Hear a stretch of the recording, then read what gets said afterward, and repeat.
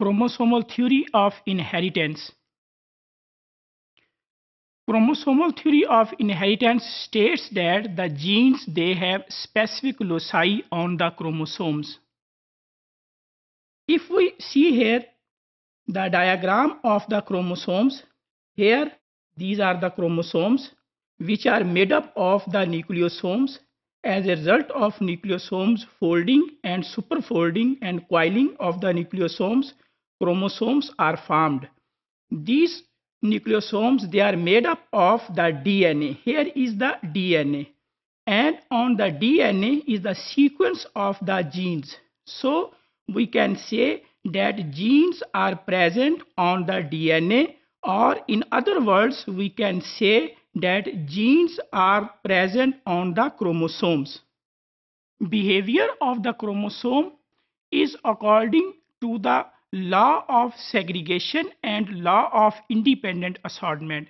Scientists in the beginning of the 20th century started to study whether the alleles which are present on the chromosome they separate according to the laws which were proposed or formulated by the Gregor Mendel, the law of segregation and the law of independent assortment.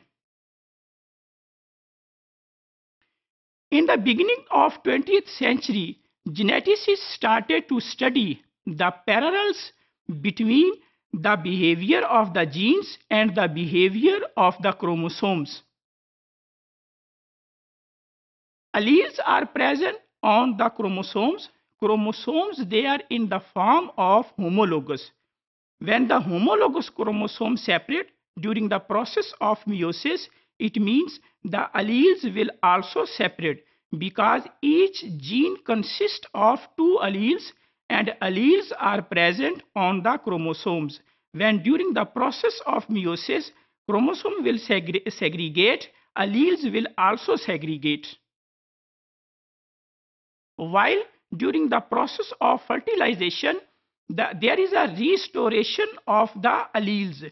Both the alleles they come together as the homologous chromosome they come together in the form of fertilization. The first evidence that the genes are located on the chromosomes was provided by T.H. Morgan. He proved with the help of experiments that the red eye color of the Drosophila is linked to the sex of the Drosophila. He proved with the help of experiments and proved that the gene for red eye color is present on a chromosome which is now called as X chromosome.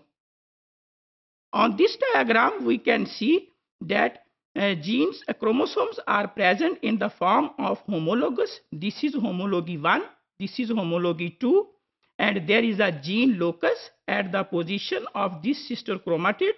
One of the allele is present on one of the homology, while the second allele is present on the second homology. These are different alleles of that gene. There will be combination of different types of the alleles. There can be allele 1 if we say this is allele 1, allele 2, allele 3, allele 4, allele 5 of the same gene. Because there are some genes which has two alleles, while there are some genes that have more than two alleles. There will be combination of different types of the alleles. So we can conclude that the chromosomal theory of inheritance states that the genes which were also called as the factors of the Mendel, they are present on the chromosomes.